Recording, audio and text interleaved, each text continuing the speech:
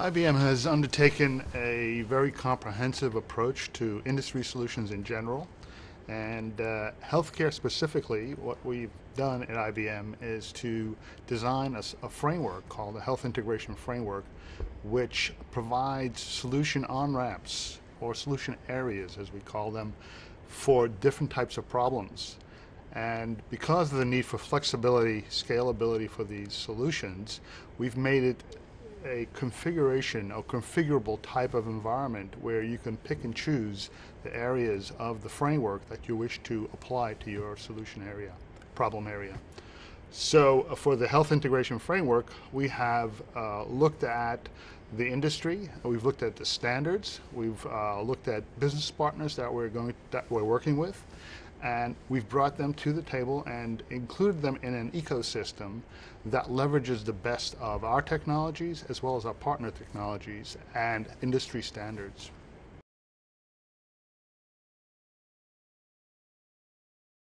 We typically look at three areas of healthcare. We look at the provider industry, which are the folks that deliver healthcare to our citizens and consumers and patients.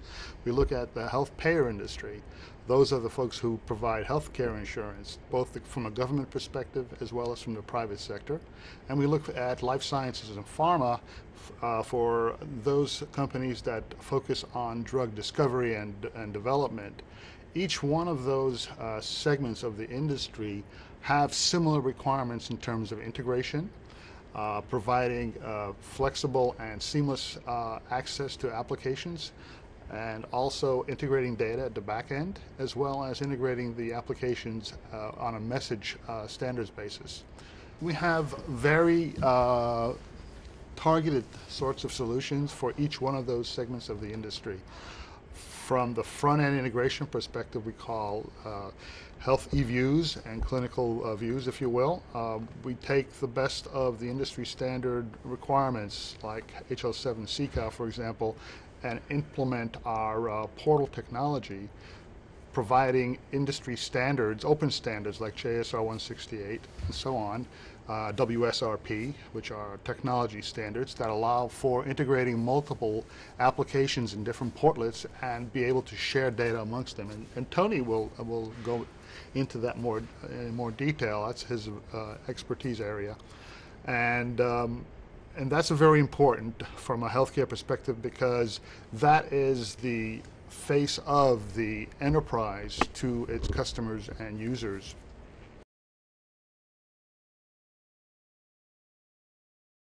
There are new models of care emerging in the United States and elsewhere in the world, and the technologies that are part of the Health Integration Framework are meant to be the underpinnings and the support structure that allow for sharing information to provide better and more efficient care to our patients and citizens. Today, you have a very fractured healthcare system, and no single venue of care has all the information. This provides a stage for a lot of errors and not the best outcomes. Research has shown that patients don't get the right care 50% of the time, don't get the right medications 30% of the time, but if that could be changed by transforming how we deliver care by leveraging IT. So, for example, if we made sure that a physician who's discharging an AMI patient has not prescribed a beta blocker or an ACE inhibitor, we provide that alert for that physician, we would have better outcomes for AMI patients. And the same for diabetics as well. We need to have more targeted focus on preventive care.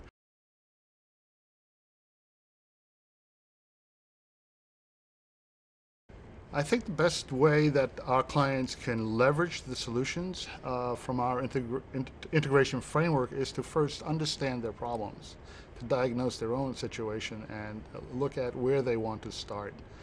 And often the problem is that our clients tend to take a big bang approach, and that is very risky. So what the framework provides are different starting points, if you will.